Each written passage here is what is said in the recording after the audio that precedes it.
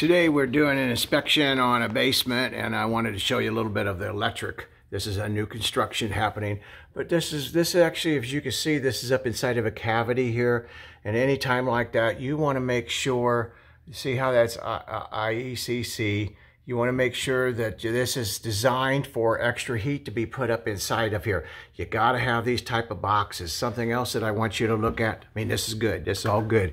Then you also look up here, and I wanted to share with you some of my Romex connectors. A lot of times the wire comes in here, and you want to make sure that you get this connector on there so this wire can't be pulled back out.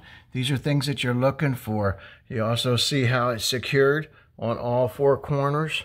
You know, this is, whoops, let's back up here a little bit. You can see how this is all done. It all looks really good. This is what you're looking for when you get your electrical inspection, or you're looking at it yourself. Now, we're going to look inside of the box here and see how they got it all wired up here. Everything looks really good. So anyway, this is what you're looking for, folks. I hope that this is helpful.